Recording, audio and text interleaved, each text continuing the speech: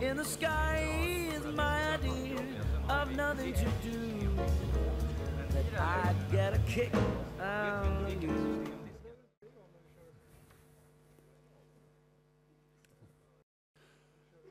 All righty there, guys and ladies, because I see you have a couple of ladies here as well.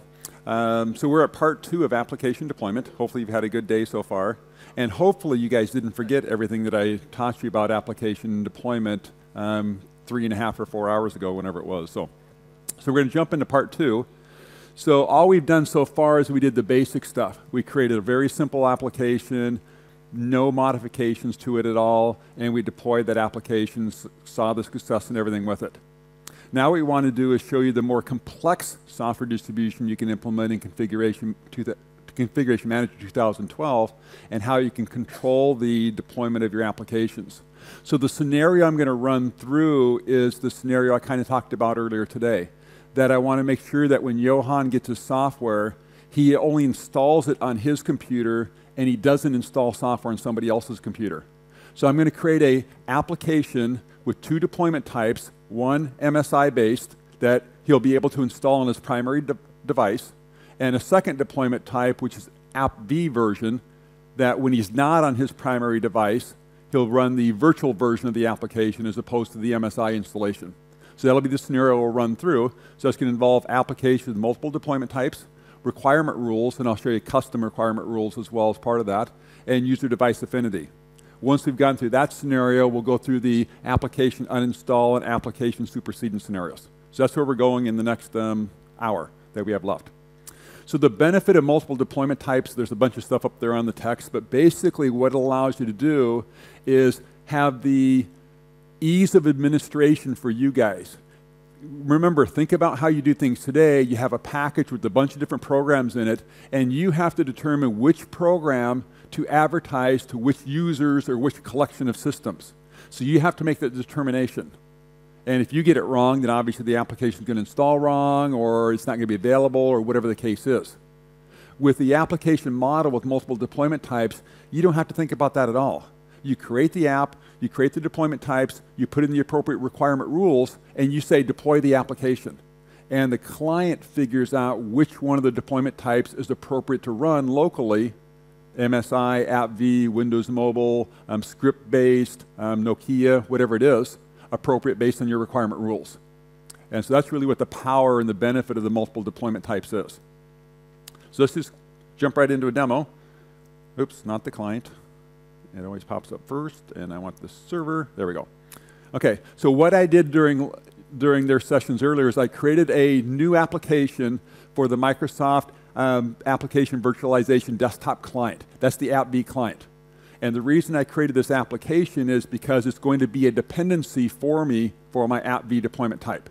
So I had to have the application there because remember, dependent applications are real applications. So I created that during the lunchtime so we didn't have to watch me create it. And I'll show you what that has momentarily. But I'm going to go ahead and create a new application. We can do Windows Installer to start with. And we'll go to our site server, lab files, rich copy, and you can see it has 2 different types of the application. There's a physical version of the application, which is MSI based, and there's an AppV version, a sequenced application. So I'm going to go ahead and start with the physical application. So I'll go to physical app, and I'll browse to the MSI.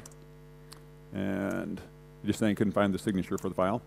And I'll just say this is a rich copy. It's Microsoft. Oops. Microsoft. It's version 4.0. And you see the default is, again, to install in system context if I'm targeting computers. Otherwise, install in the user context if I'm targeting users, which is what I'm going to be doing in this demonstration. So I'll go ahead and let it create that one application with the one deployment type. Now I want to go ahead and add a second deployment type to it. So here you can see my application, see my deployment types, and click deployment types, and there you can see the technology is MSI. I'm going to create a second deployment type. There's a couple different ways I can do so, but I'll just go here and I'll go to application and create deployment type. I'll launch the wizard off from here. This time my application is going to be not MSI, not script, it's going to be an AppV. So So it's an app-v deployment type. So I need my MSI files I want. Or excuse me, not my MSI files, I want my app-v. So my virtualized or sequenced application. So this requires that you've sequenced your application with the Microsoft Application Sequencer. So it's part of MDOP, the Microsoft Desktop Optimization Pack. It doesn't come with Configuration Manager. So this has been sequenced with the appropriate utility. So we'll go ahead and import that, and you can see in the import, it found some information from the manifest file, which is the XML file that it creates, or from the sequencer, and you can see it's got requirement rules in here for some older operating systems that we'll go ahead and modify. Okay, I'll just call this virtual rich copy, so it's easy to identify. I'm going to say that I want to, on a fast network, I want to stream the content, and if I'm on a slow network, I want to download to the cache and then install the application. Now it's got my requirement rules in here that are built in, which in this case has some old operating systems. So I'll go ahead and modify this to put in my correct operating systems. I don't have Windows XP with me, don't have any Windows Vista here. I do have a Windows 7 box. It's a 64-bit Windows 7 box. I don't have any Windows Server 2003. I do have a Windows Server 2008, which is my site server, which is Server 2008 R2 64-bit. And that's the only requirement rule I'm going to put on this deployment type. Now this deployment type does have a dependent application. So it does have a dependency, and that is on the app-v client. So I'll go ahead and click Add for dependencies. I can name it whatever I want, so I'll say app-v client. And then I click Add, and this will let me pick the application I want to make as a dependent application of this deployment type. And it shows me my applications I have. So I'll take the Microsoft app-v client, and you can see here it has two different deployment types. So I created the application initially with the 64-bit deployment type. Then I created another deployment type, both MSI-based, as you can see, for the 32-bit app-v client. I then put appropriate requirement rules on each deployment type. The 64-bit app-v client for the 64-bit OS. And the requirement rule for the 32-bit is a 32-bit OS. So it's got requirement rules, so it will only install on the appropriate operating system. Now I want to go ahead and say that I can use either of these as my dependent application. So it could either be a 64-bit client or 32, depending upon the operating system. So I take both deployment types. Click OK, and now it shows me that it is going to automatically install the deployment type or the dependent application if it's not already present. So it'll go through the detection method for this application. Is the app-v client already installed? If not, the checkbox says to automatically install it. If I remove the checkbox for automatically install, then that deployment type would come back with a requirements not met. The requirement for this application deployment type is the app-v client. It's not there, so I don't meet the requirements to run this deployment type. Now, somebody asked a question earlier about which one gets run.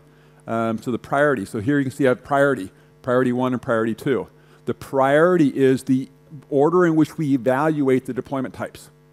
So when I deploy the app-v deployment type, when I try and run it, I'm going to analyze, is the requirement there based on first deployment type for the dependent application, so 64-bit.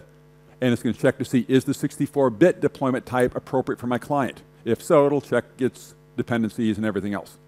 If that one's not appropriate, then it just falls down to the next one on the list, which is priority 2. And it will check that one to see if one's available. And if I go through all the list of all deployment types and none of them match, then obviously I get requirements not met for the application. If both of these two happen to have the exact same requirement rules, so they could evaluate equally on any client, the first one's going to get evaluated because it's priority 1, it'll get selected, and we'll use that one and never get to priority number 2. So you'd want to have unique dependence or unique requirement rules so I can identify when I should run deployment type 1 versus deployment type 2. Make sense? Okay, and if I want to, I can change the order here. You can see I can decrease priority, or if I select the second one, I can increase priority to move them around in case I created them in the wrong order. Click OK. It shows me my one dependent application, which I could add multiple dependent applications. I just have this one. I'll click Next. Here's my summary for what it's going to do for this deployment type. And now it's created this application. And now you can see this application has two different deployment types. One app-v and one MSI. And again, you can see the order of them is priority 1 and priority 2. So every client, when it gets targeted with this application for rich copy, it's always going to check the MSI-based deployment type first. Is this deployment type valid for this application on my computer? If not, then it will fall down to priority 2 deployment type, which is the app-v version. Okay, so that's all I wanted to do right there is create that application with the two deployment types. One more thing I'll do before we go back to our slides, however, is we're going to publish this, or we're going to make this application available to users in the application catalog. So what I want to do is I want to go and specify some, on my rich copy program, application, this is on the deployment type, I want to go to the application properties. I want to go to the application catalog tab so I can specify that end user metadata that will appear in the catalog. So you can see the default language is the language I'm running on, which is English United States, but we have, quite a variety of languages that we can display the application in application, or the application catalog. So we're only down in the K's, got a long ways to go yet before we get down into Swedish. It's there. Now I'm not going to select it because I wouldn't understand what it shows, but it would be easier for you guys. Localized application name, that's just what appears in the catalog.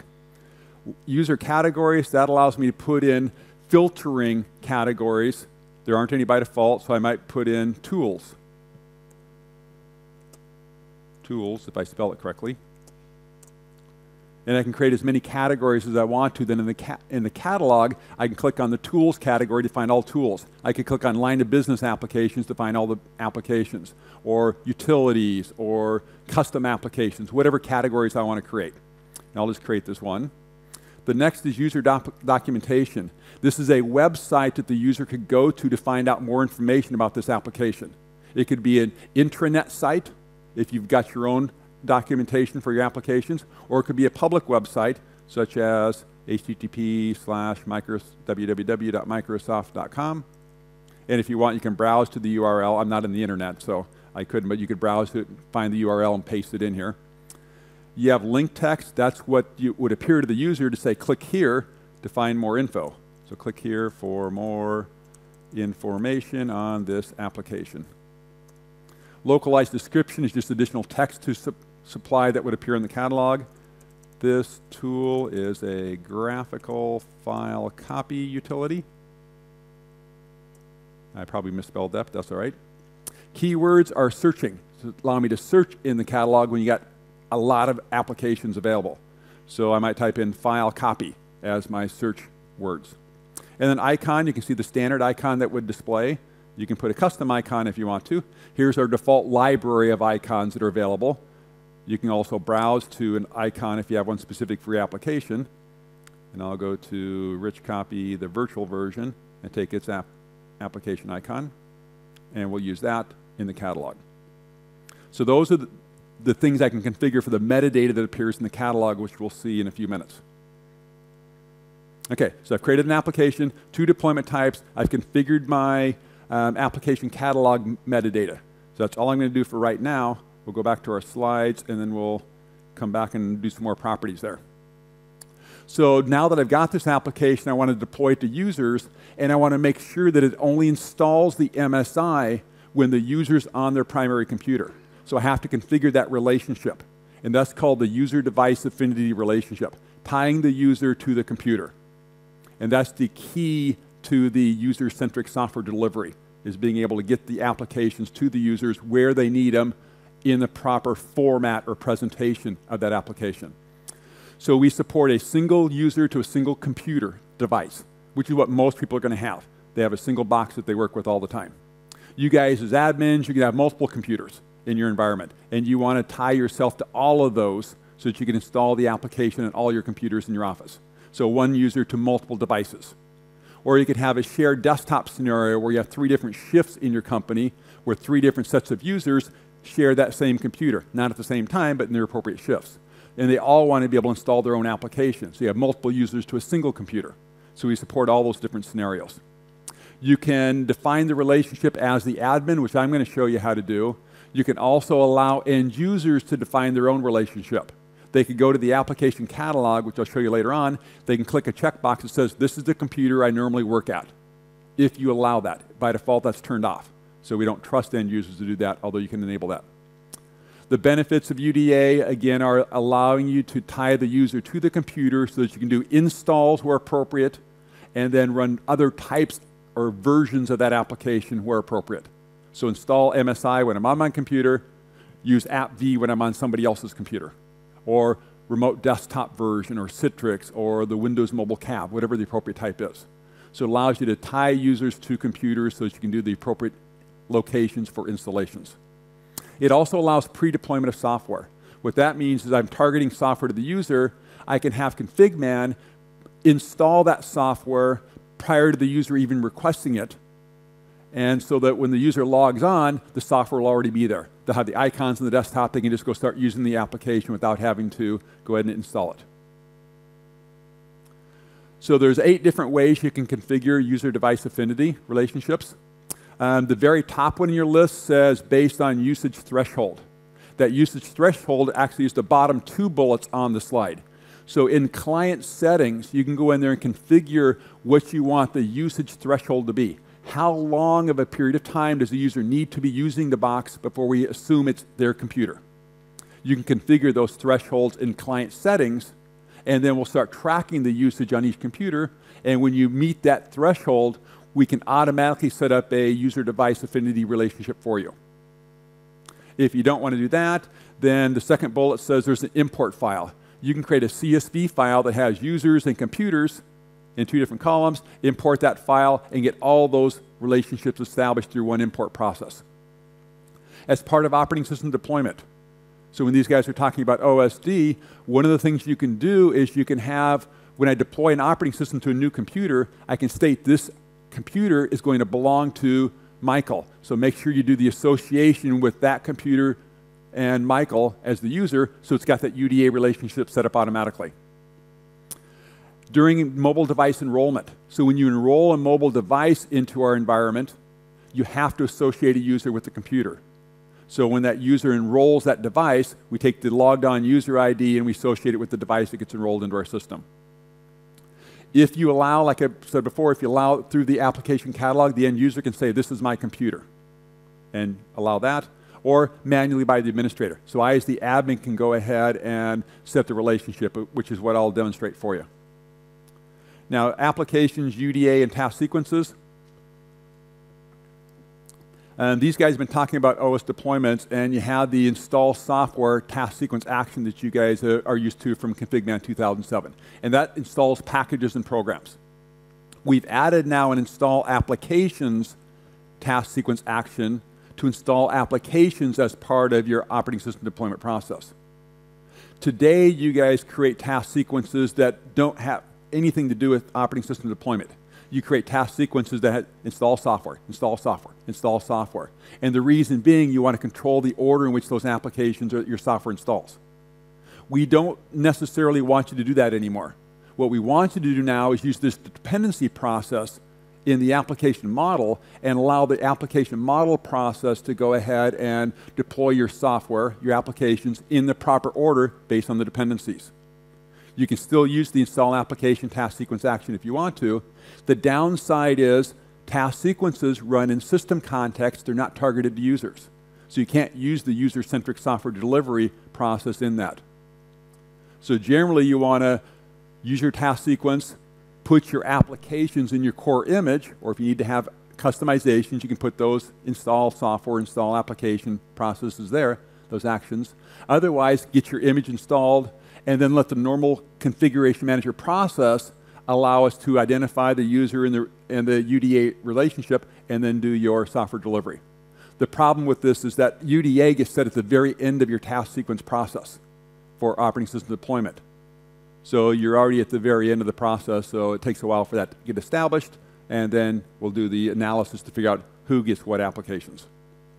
Okay, let me show you how to do this. So UDA relationships are established in the assets and compliance workspace. So one of the ways I can do this, I can go to the list, go to a user, select the user, and set the relationship. As you can see here, I have no users. So I can't do a UDA relationship yet. So what I have to do first is discover users. So we'll go to the administration workspace. I'll go to hierarchy configuration, discovery methods, and I want to show you a couple things on discovery, so that's why I didn't do this prior. And we'll just do a properties on user discovery. We'll enable it. I'll go to the container I want to browse to. I'm going to go to the root of my forest. Otherwise, I go to a specific container like the user's container. Notice the default is to recursively search Active Directory child containers. So I'm at the root of the forest. It's going to search down through all the containers, find the user's container, and discover my users from that container. Notice that also in ConfigMan 2012, you can specify the account you want to use to do the discovery. In ConfigMan 2007, it's always the site server computer account, which doesn't necessarily always have rights to other forests. So now I can specify an account that has rights in a remote forest to do discovery of in all the different discovery methods. So I'll go ahead and select that. And the other thing I wanted to show you is on the polling schedule. Do you guys say schedule or schedule? Yes. Yes, okay. Okay. So on the Yes tab, on the polling Yes tab, by default, we do discovery every 7 days. So weekly discovery. The default in ConfigMan 2007 is daily. So we're doing full discovery on a weekly basis, and then we have the Delta discovery process enabled for every 5 minutes. So we added Delta discovery to ConfigMan 2007 R3, and it would discover new users, in this case, or systems, and same thing with group membership. Now it's changed to ConfigMan 2012, which we can discover not only user additions to groups, but computer additions to groups, which we didn't do in 2007, as well as removals from groups during Delta discovery. So when a user or computer's been removed from a group, we detect that as part of the Delta discovery process. So again, you can cut down on that full discovery cycle, which is very expensive on the DCs and on your network and on the site server for processing DDRs. Okay, so I'll go ahead and click OK. It's going to run a full discovery process as soon as possible. Yes, I want it to do that. It'll take it a moment to go ahead and run the the discovery process on users. So we'll go back to the Assets and Compliance workspace. Here are my user collections. We only ship with a total of 7 collections in ConfigMan 2012 versus the 12 or 14, whatever it is, in 2007. So we give you these 3 for users and user groups, and we give you these 4 for systems. And I want to go ahead to go to the root collection for users, which is all users and user groups. Notice it says there's 0 members right now. I'm going to go ahead and update the collection membership. By default, our built-in collections have what we call incremental collection evaluation turned on. So within the next 5 minutes, it would go ahead and evaluate the new membership and update the collection automatically. We're just going to go ahead and force it to happen right now. Give that a moment to process. Once it processes, then it goes ahead and automatically updates the membership of all limited collections based on that one, so limiting collections. And that would be all users. So now I should be able to go to all users, click show members, and now I get my users appearing. So I've discovered the 6 users in my environment. I want to go ahead and associate user 1 with my Windows 7 client image that I was using before, which is called client 1. So one of the ways I can do that is I can go ahead and click the user, and then I can go ahead and do on the Home tab, I can do Edit Primary Devices. So I can go to Johan and say, this is the computer that belongs to him. So I'll go to Edit Primary Devices for user 1. You can see at the very bottom, there's no relationship set up by default. I know his computer name has something like client in it, so I can start typing the characters, and we'll filter them out for you and show you all the computers that match that criteria. In this case, it shows 3 computers that have client in them, or CLIE, and I know his is computer 1. So I'll take client 1 and add it. I could go ahead and add a second one in here, so I can put multiple devices for a single user. In my case, I'll just have the 1. I'll click OK. So that's one way of doing the relationship. Another way is by going to the device. Here are the users that belong to this computer. So if I go to client 1 now, here's Edit Primary Users, and now it shows me here's user 1 that I administratively defined. You can see it says user 1, administrator defined. I control the installation or the association for that. And then up above it says, I've been tracking logons, and administrator in the domain is logged onto this computer 4 times, including the last time being yesterday. So I think maybe that administrator should be a primary user of this computer as well. And if I want to accept that, I can go ahead and select administrator and click add. I'm not going to do that because that'll blow up the demo I want to do. And you'll see why in a couple of minutes. So I'm just going to have user 1 associated with the computer, client 1. Other ways I could do this, you notice on the menu I have an option here for import user device affinity. This is that CSV file I mentioned. You can go ahead and browse to a CSV file that you've created. And that CSV file, oops, it would now show me the columns I have. Column for users and a column for devices. I can go ahead and import that. It will take all of those that I put in that CSV file and do that relationship automatically, all at one time. I could also, if I've turned on that client settings for UDA tracking, usage threshold stuff, I could go ahead and go to device collections, and then I have the option of managing affinity requests. And then it would show me in here any requests that we had developed internally based on usage of computers. And they would appear here. I could individually select them or select them all and approve them or deny them. And then again, part of OSD, part of mobile device enrollment.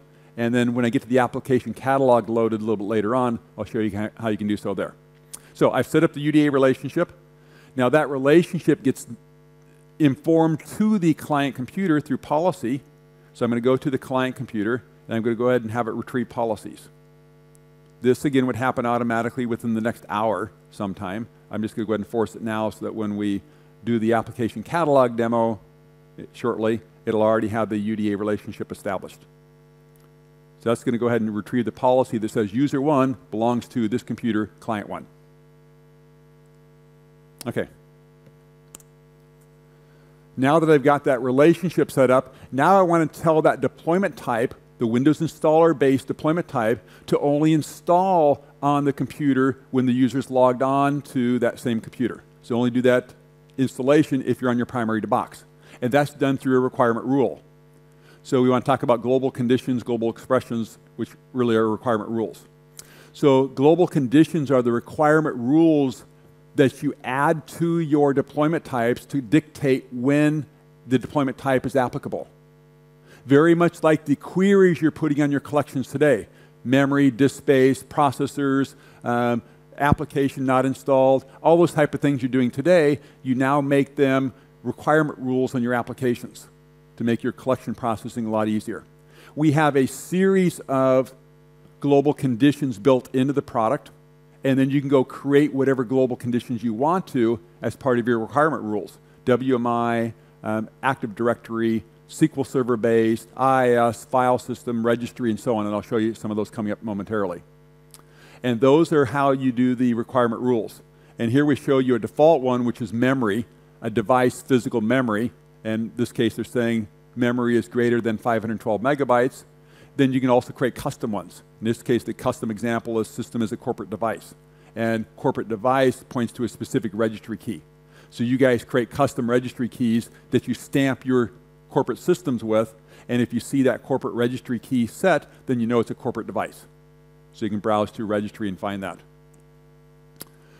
So conditions are individual attributes that you want to search for. You can also create expressions, which is a single entry that has multiple different conditions in it. Here's an example, memories of a megabyte. Free disk space, 500 megabytes. Operating system is Windows 7. Primary device equals true. And that corporate desktop, which looked, or corporate device that looked at that registry key is also true. So you can take these 5 conditions, add them as one expression, and then state that this corporate primary device equals true. And it has to evaluate that all 5 of those is true. If any one of those 5 equates to false, then the entire expression is false and the deployment type is not valid for this computer. So this allows you to create templates of specific type of devices or conditions you want, reuse those for any deployment types and applications that you want.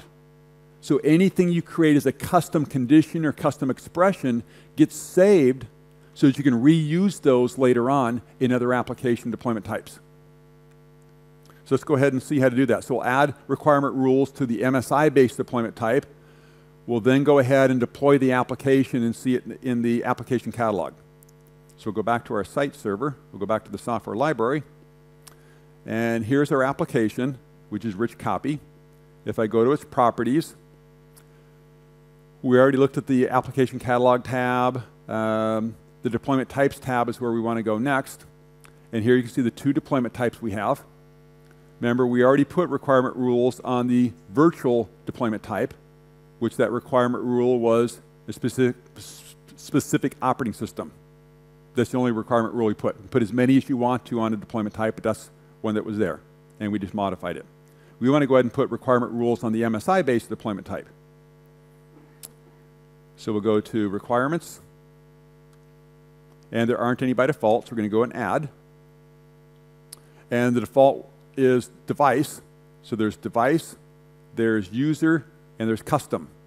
Custom you create on your own, and I'll walk you through that. Device are those built-in ones we have, and then user is a built-in one we have, which the only option there is primary device equals true or false. So we'll take device, physical memory is greater than or equal to or less than or equal or greater than or even between two specific values. So you've got quite a range there. So we'll say physical memory is greater than or equal to a gigabyte. Megabyte wouldn't be very much in today's environment. But we want more than that.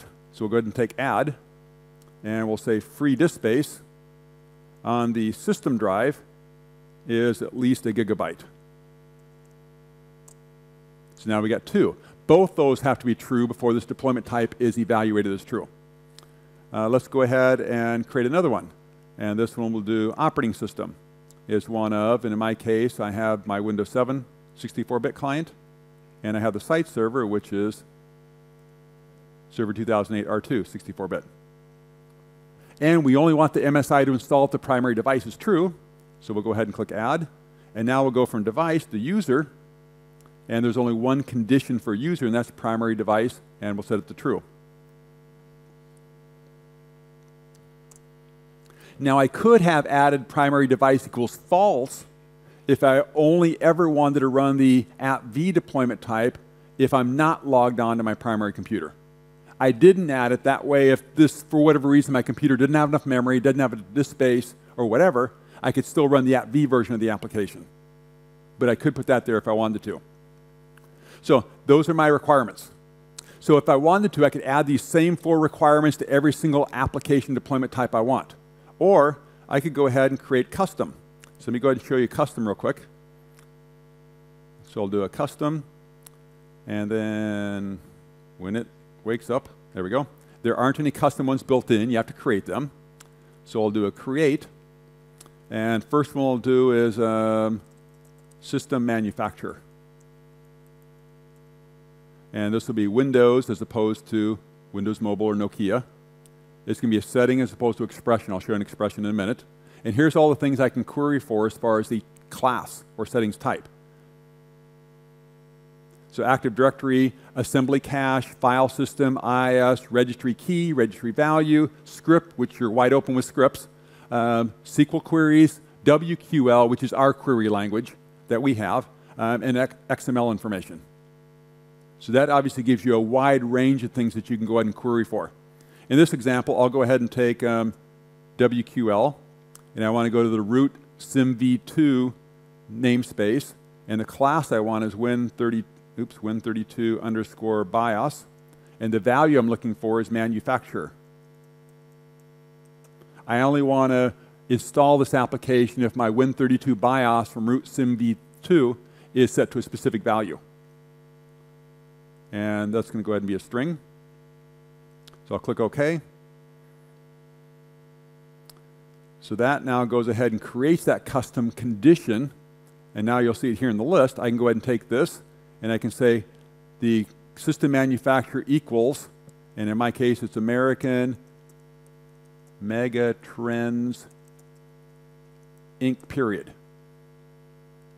So that adds another expression. So I can query for whatever I want to outside those built-in things.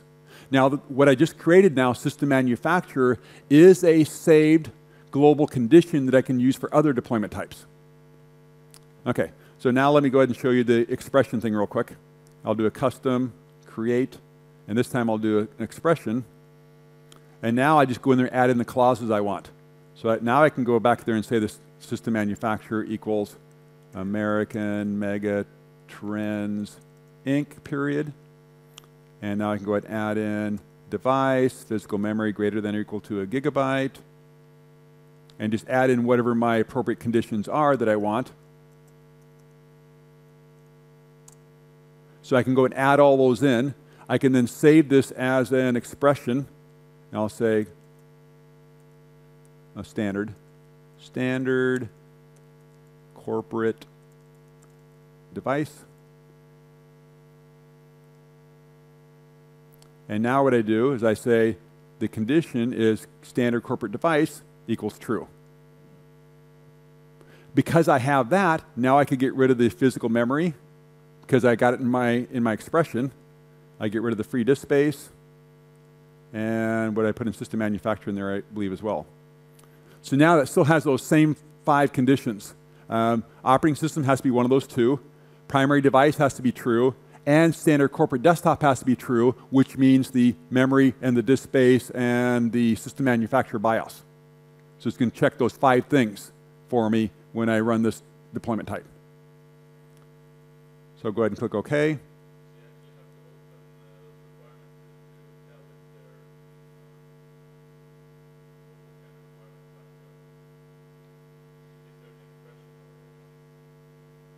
Oh, so to tell whether it's an expression or just a condition, let me.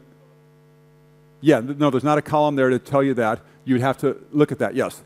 But what you can do, I'm done with that. That's all I wanted to do here. So I will go ahead and now show you that here are the built-in ones we have. So we have the built-in ones here, and we'll see down here. Here's my System Manufacturer. It tells you it's a string. Here's my corporate standard device. It tells you it's a Boolean, true or false. But yeah, it'd be nice if we told you that it was a expression versus a single condition.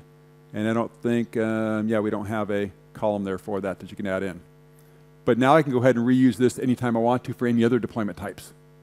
And I don't have to retype in those same 3 or 5 or whatever number you have for your different applications. Okay, so I got my expressions the way I want them. Now what I want to do is take my application and deploy it. So I'm going to take this application. Notice I got the 2 deployment types. It's not been deployed anywhere. So I'm going to go to Deployment and do a deploy. I'm going to go ahead and deploy to the All Users collection. And notice it says 6 members. It's going to distribute any dependent content automatically. I have to put it on my distribution point. Deployment settings, install and available. So install versus uninstall, available versus required. I'm going to do available, and I'm also going to select the checkbox here that says require administrator approval if users request this application. So before Johan can install the application, he has to get my approval, or some application administrator who can go ahead and approve that application request. So I'll show you that. Scheduling, because it's available, there's no deadline for it, because available means it's optional. You don't ever have to install it. So just when the application's available, it's available by default right now. We want to display in the appropriate UI. And because it's available, there's no requirement for it to be installed. You don't get the ability of creating alerts for compliance percent, because nobody has to have it. But you do get to create an alert for failure percentages if you want. I'm not going to worry about that. And then summary. And then we've got our application created. So now I've created the application, 2 deployment types, appropriate requirement rules, dependency on the one that needs it. I've deployed it to my environment. Now before I try and run it on a client, let's go to monitoring and make sure our content's available. So now you can see the Microsoft AppV desktop client is in the process of being distributed. That was a dependent app for the AppV deployment type, so it has to be put on DPs as well. So it did that automatically with that one checkbox. And my actual application, let me scroll down a little bit, application's right here, and it's in progress. If I refresh, they're probably both done by now.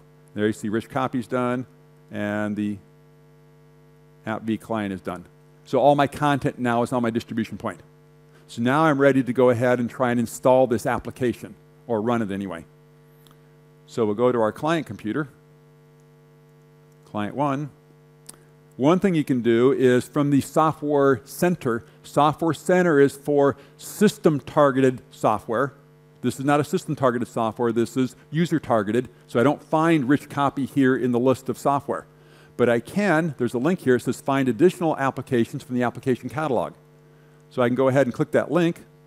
Oops, no disk in the drive. That's interesting. I don't know why that's there. Oh, I bet that's from Zoomit. I'd loaded Zoomit before off drive D. Okay, don't know why it's popping up now, but anyway. Here's the application catalog. You can see in the upper right-hand corner, it shows me who I'm logged on as. So I'm logged on as administrator. Remember, administrator is not associated with this computer. So it's not the primary user. So that'll be important here in a moment. In the lower left-hand corner is my customization I put in there, Stockholm deployment event.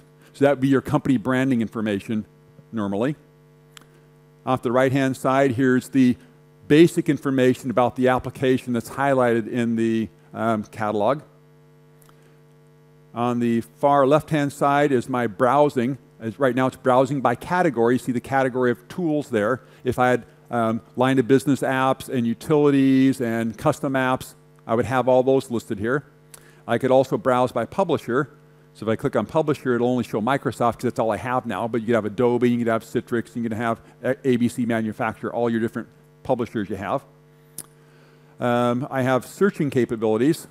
So I want to find Adobe, so I know it's PDF, so I type in PDF and click search. And in my case, I don't have an application that has a keyword of PDF on it, so it comes back with nothing. If I go here and I type in file or copy, then it will come back and it'll search and find my application for me. I select my application. Notice here it says requires approval, yes. So it's not an application that even though it appears in my catalog, I can't directly just install it. I have to get approval from the administrator. And I'll do that in just a second. Now I can go down to the metadata down below. I can click its link and get more information. And notice this magenta color, the default is that lighter blue color. So I'll say more information. Here's that metadata that I supplied in the application catalog tab of the application. Keywords and so on. And here's the click here for more information on this application. And that would launch off that URL that I punched in, which case Microsoft.com, which I'm not on the internet, so it's going to fail if I try that. On the request tab, or request button. So normally this would say install, but I specified that option to require permission from the administrator. So I'll click request. It generates a form for me. I have to fill out a reason why I want this application. I need this application so that this demo doesn't break. And then I go ahead and click submit. It's been submitted. Now if I go click on my application request, it shows me that my application has been requested and the date and time. We have a very simple workflow for application approvals. So the end user requests it. The administrator sees it in the Configuration Manager console. I go to Software Library. I go to Approval Requests. And bingo, there it is. It tells me it came from Configuration Manager DOM Administrator. And its status right now is requested. I can go view the properties to see what the request was. And then I can go ahead and choose to approve or deny that request. And for my demo, I'll go ahead and say approve. Okie dokie. That's more English. Wally English. And now I go back to the application catalog in the client computer. And now I do a refresh. And right now, notice it says requested. When I do a refresh, it now says approved because I happen to approve it. If I want to see what the status was, the history, I can go view history, and it shows me that here's the date I requested it, what I stated in my request, and here's the response back from the admin. Let's say I denied it for Johan. Well, he could come back and say, well, I really do need this, and maybe my excuse wasn't good enough before. Here's why I really need it, and he can request it again. and we can track that flow.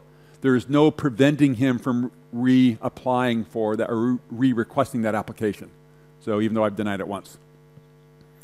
Okay, so now I go back to the application catalog and notice now the request button has changed to an install button. So now I can, on demand, attempt to install that application. We don't know if the install is going to work at all or not. All I know is that this is an application that's available to me, the logged on user, or a user group I'm a member of, in this case, all users. And I don't even know if I'm going to pass the detection methods, requirement rules, or anything. So all I know is the application's available to me. So now I click install, and it says, are you sure you want to install this application? I say yes. And now it says retrieving computer information, connecting to server. It's building that policy and sending it down to the client. And now you see it says evaluating requirements, going through the detection method, requirement rules, and dependencies to figure out which deployment type it needs to run, if any of them, on this client. And in a second now, it should say status complete, and it should say application installation has started. So now down in the system tray, it's downloading and installing the software. I'll let it do that for a moment. While we're waiting, let me go to my devices. And if I had enabled this, which is not enabled by default, but here's that checkbox that I was talking about, I regularly use this computer to do my work. So if you enable it, users could go ahead and select that checkbox and saying, this is one of my computers. Now, you may not trust everybody to do this. Like I may not trust Michael to do this, but I do trust Johan. So I could create a custom setting and assign that custom setting to Johan so that it's enabled for him, but it's not enabled for Michael. Yes?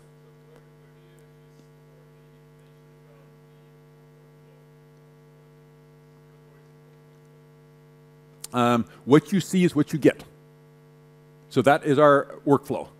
So that's our workflow. If you want anything more complicated, you use this software development kit, and you can integrate with Service Manager or Orchestrator or any other process that would give you a much more complicated workflow. But this is all we've provided in version 1 of the application.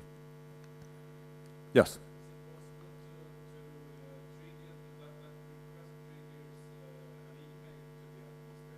What you saw is what you get. So is it possible? Yes. You have to code that with the SDK. So you guys saw as complicated as our workflow is. So there's nothing more there.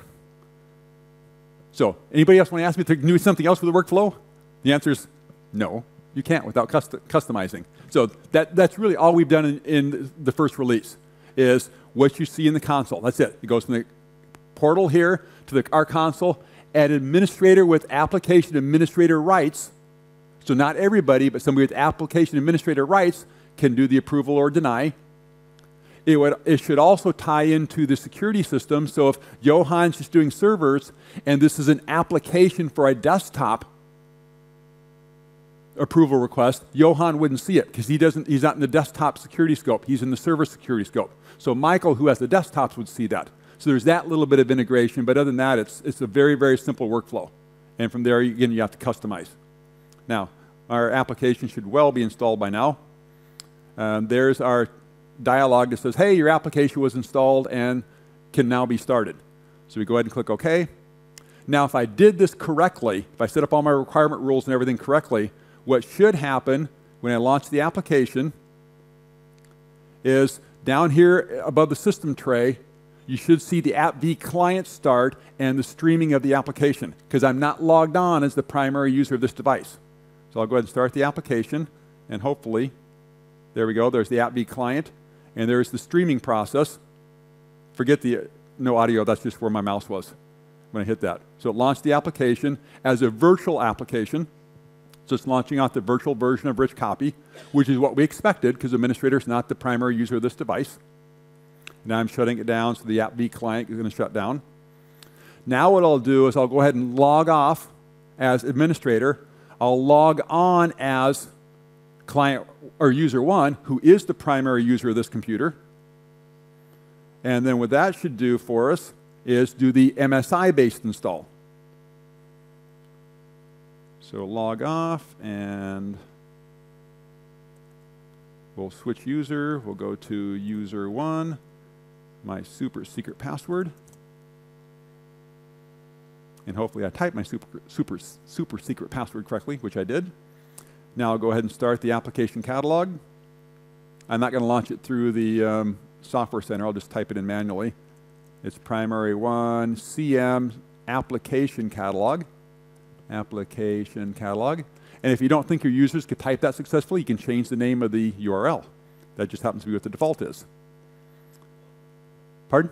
Primary one. Oh, did I mistype primary one? No. Yes, primary. Oh, just primary, okay. Yes, that will be better if I type in the name correctly. Thank you. You guys are good. I would have been sitting here troubleshooting this for half an hour. No, maybe not quite that long. So now you can see that I'm logged on as, oh, that's right. I need to, I lost zoom it. Okay, you can't see, but it does say up here in the corner, user one is the logged on user as opposed to administrator.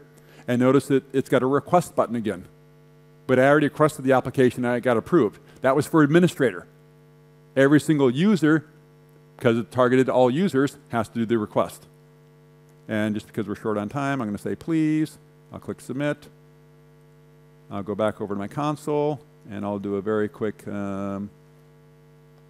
application request and refresh. And refresh.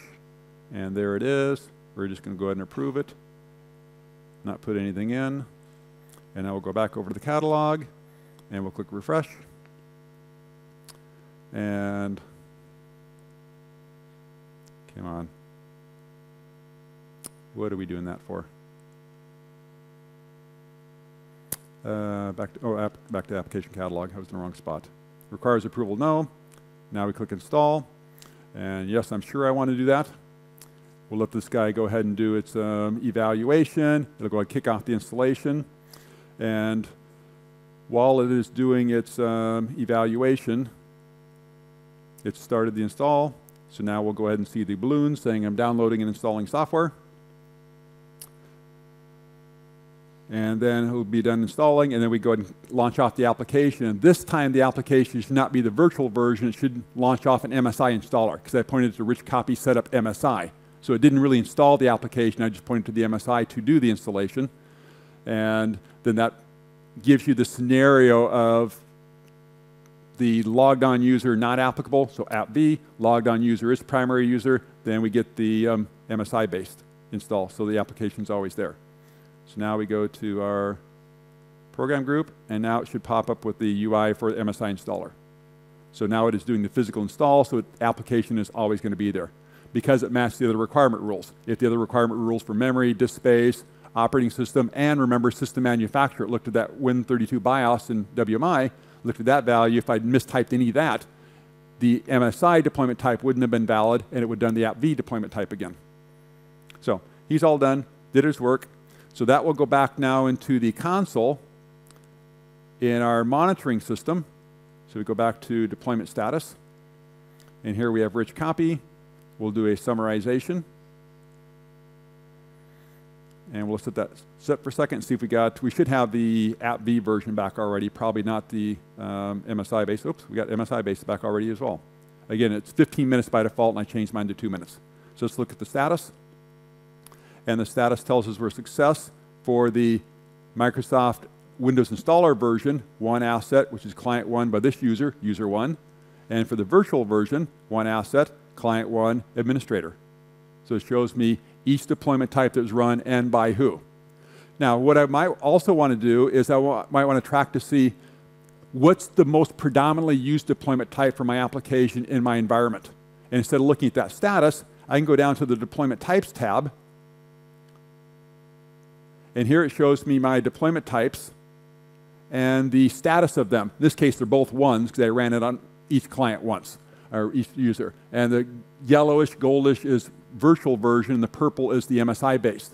But this would give me all my status from all my attempted run-ins from all my users, and now I could look to see which is used more frequently. And I would expect MSI to be used more frequently. So if I see the app V being a lot more frequent, then either I got everybody's using different other people's computers, or I goofed up my requirement rules. And my requirement rules are not evaluating the MSI one properly, so it's having to fall back to the app V one. And I go check my requirement rules, and maybe I have to change things. So that's a little more status you can get from that. Okay, so I've got a 5 minutes left to go ahead and talk about the application life cycle. So not only can we deploy applications, but you also want to be able to upgrade your applications, remove applications, and retire applications. So we have those all covered for you in Configuration Manager 2012. So we have the new application stuff that's been there since beta 1, and it's what we're seeing here. And we have the retire application that's been there since beta 1. Retiring means the application can't have any new deployments created for it, but any existing deployments can continue to be run. So anybody that's already targeted with the application can install it, but I can't create any new deployments to any new users or new systems. That's because I'm probably getting rid of the application, so I don't want it installed anymore, and I'm going to go ahead and retire it. And then we also have the upgrade, which is revision history. So what revision history means is that I've created my application, I did it on Monday, and I know it worked on Monday. Today's Thursday, all of a sudden I'm getting all these errors, alerts in my console for failures. I go back and look and see, oh, admin 2 went ahead and made some modifications to my application on Wednesday and worked on Monday, it fails on Thursday, so it's whatever happened on Wednesday is causing the problem. So I can see who made modifications to the application, and then I can go ahead and restore back my version that worked through the revision history. So we've had that since beta 1. Now we added in beta 2 the replacing application, which is the supersedence scenario. I no longer want to have this old application there. I'm going to replace it with some new application, either a new version of the same application, the Adobe Reader scenario, or a completely different manufacturer's version of the application. So we've added that as of beta 2. And then we have the application removal. We're not renewing the license for this application. We don't have a new one yet. We want to remove this old application, uninstall it from all my boxes. So we can cover that scenario as well.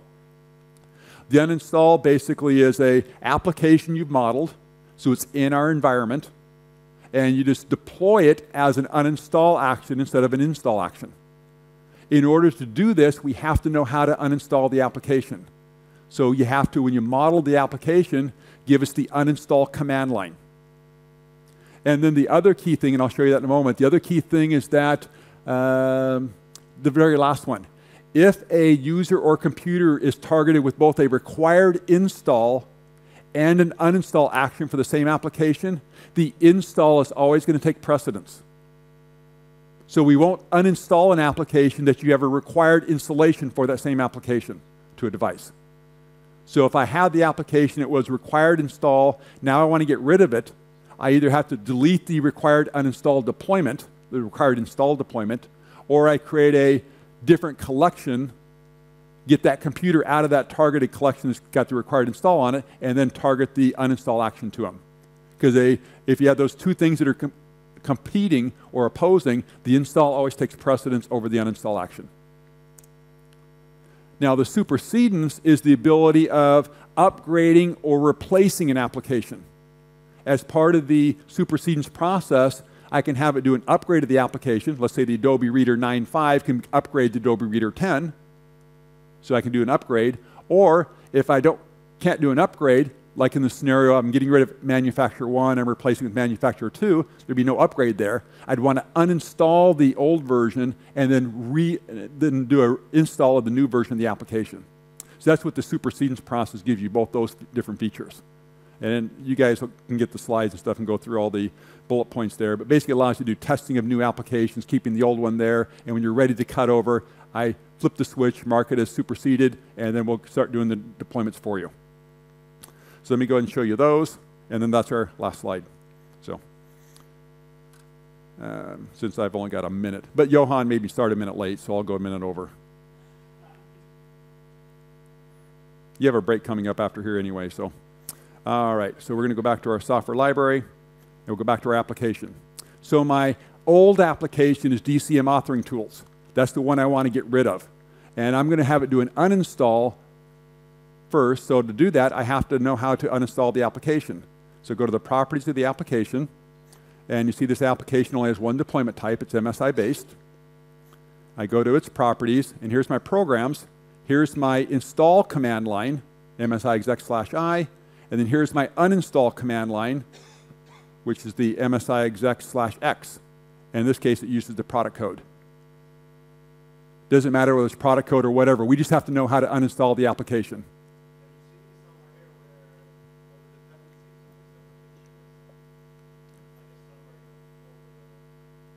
right there on the Dependencies tab. But I'll show you another way that may be easier for you. So hang on one second. Okay, so I know how to get rid of this application. So now what I want to do is create the new application. So I'll create an application, Windows installer. It's on primary one, it's on lab files. We're going to replace the DCM authoring tools with the CCM framework tools. So I know, not very exciting, but it shows you the uninstall of one application and the install of another application. Come on, I don't have time for you to wait. Thank you. And I'll just say Microsoft and version 4.0. I'm not going to do any other modifications to requirement rules or detection methods or dependencies. It already got the detection methods from the MSI. So now what I want to do is I want to go ahead and set up the supersedence relationship. So remember, DCM tools right now says superseded no. We're going to go ahead and change that. So I'm going to go to the superseding application, which is CCM tools, go to its properties. I go to the supersedence tab, applications I'm superseding, there aren't any. I'm going to add one. And I'm going to browse to the application I want to supersede. I want to supersede the DCM authoring tools application. And now I say this deployment type from this application is going to get replaced by this deployment type for the other application, the one on top. Oops, I got to click there. And I can now specify whether or not I want to uninstall. If I don't say uninstall, it assumes you can do an upgrade. In this case, I can't do an upgrade. I have to get rid of the old application, so I want to do an uninstall. So that shows you the uninstall as well as the supersedence. So now it shows me that this application deployment type is being replaced by this application and deployment type.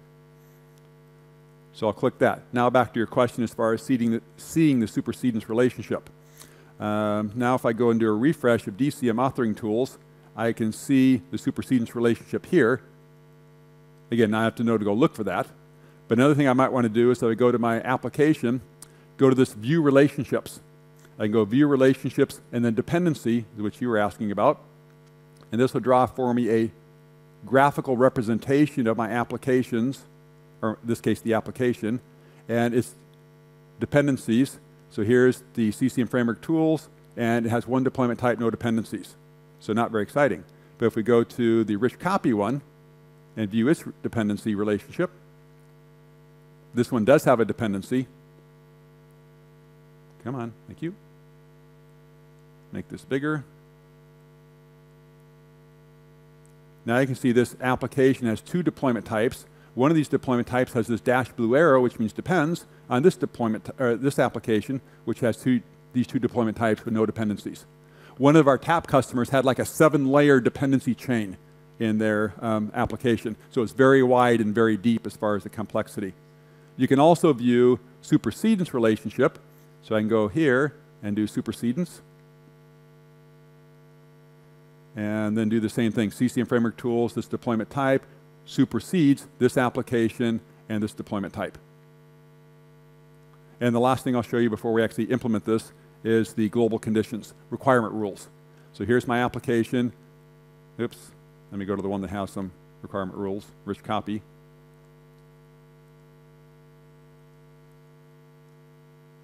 And we'll bring that over, make it a little bit bigger.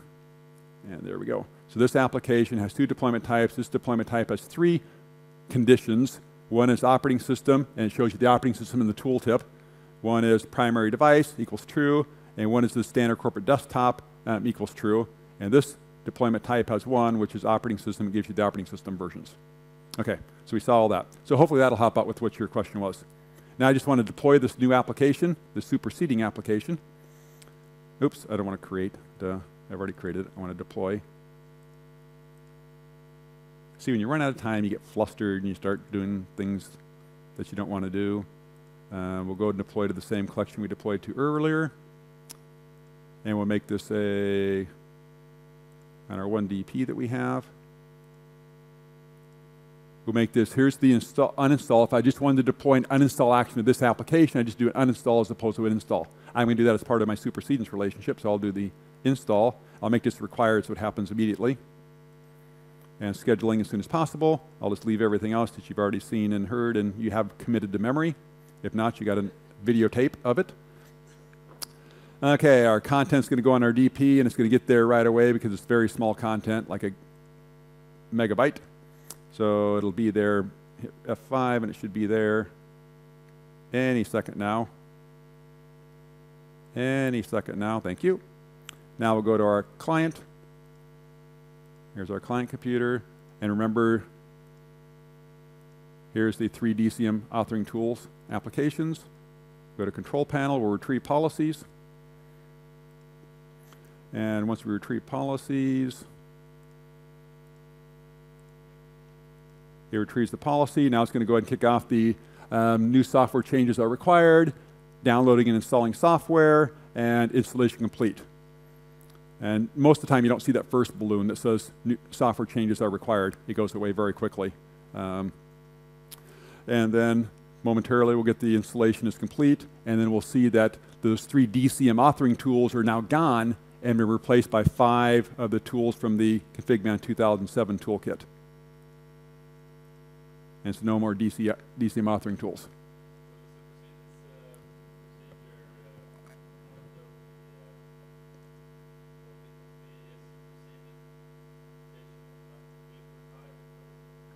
No, so superseding won't retire the old application.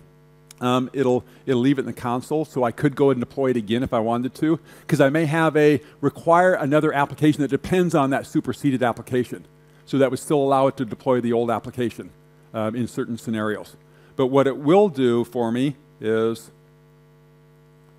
it will now go in there in status. So if I go to my monitoring workspace and deployments, if I go to my application here and let it do that summarization, I go to the superseded application and run summarization on it, it will go there. But if I do want to, I'll get that process for a moment. If I do want to retire an application like the old one, I would just go here, I would go to application, and I would go ahead and do a retire.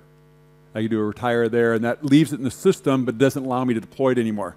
So what happens is these actions now are grayed out. I can't deploy it anymore, but any existing app deployments are still valid for it. So now let's go back here, and on CCM Framework Tools, I've got 1 complete, 1 success, 1 unknown. I didn't do anything on the site server computer. And now for DCM authoring tools, I have this status: 1 success and 1 blue. The blue is the requirements not met, and you can't read it because of the screen resolution here, 1024 by 768. But when you guys are on your 45-inch monitors in your office, you'll be able to see everything. So if I go ahead and click View Status, now I see it was successful on primary 1 because I didn't retrieve policies there. Requirements not met says that this application has been superseded. So I know that this application is now no longer required, the requirements not met for client 1 because it's been superseded, and it ran through the superseding process. So it removed that. So okay, I am way over. So I took an extra few minutes past the one I was allowed. So anyway, I will stop talking other than, again, the product is in release candidate. Please go download it and play around with it. Give us feedback on it through the Connect site.